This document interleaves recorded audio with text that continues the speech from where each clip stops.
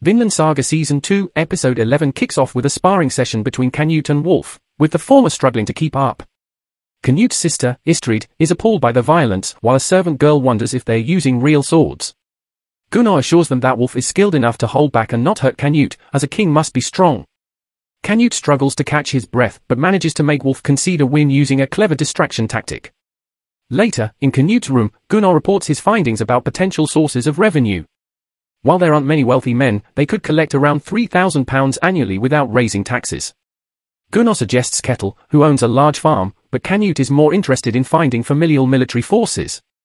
Gunnar agrees to investigate, warning Canute against raising taxes too much, which may lead to a backlash from the people. Canute understands the funding problem faced by kings, as he had to pay Danish security forces stationed in England with English taxes after conquering the land. This created discontent among the English people, and downsizing the army in England would have been inevitable if funds from Danish citizens weren't available. Canute suggests taking control of more land to generate more revenue. Meanwhile, Ketil arrives at the palace and learns that King Harald has passed away. He hopes to build a good relationship with Canute, the new king of Denmark, and asks Thorgil to arrange a meeting. Olmar, Ketil's son, gets into a fight over spilt cloth, and Ketil berates him for always causing trouble. The plot thickens as we see Leif Erikson, yes, that's right, the Leif Erikson, introduce himself to a group of travelers. After a scuffle over change, Leif reveals that the young man with them is his adopted son, Thorfinn. But hold on, there's another Thorfinn in town. Ketil, the man with whom Leif and his group have shared lunch, reveals that one of his people is also named Thorfinn. In fact, Ketil muses, he probably should have named his own Thorfinn Olmar, because that's his actual name.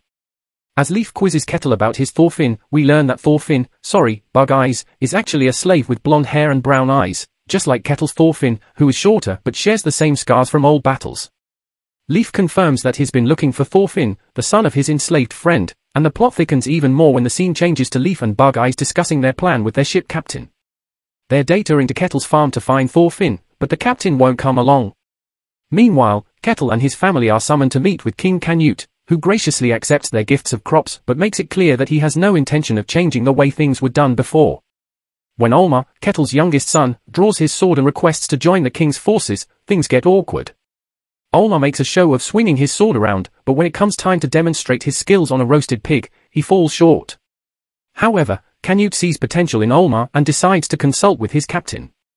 The episode ends with Canute revealing his plan to requisition Ketil's farm, leaving us wondering what will happen next. Despite the absence of Thorfinn and Einar, this episode is thrilling and action-packed. Leif's quest to find his friend's son and Canute's machinations both promise an explosive mid-season climax. Will they find Thorfinn? What is Canute's endgame? We can't wait to find out. If you already watched this episode, please let me know your thoughts in comment section and subscribe to my channel for more exciting videos.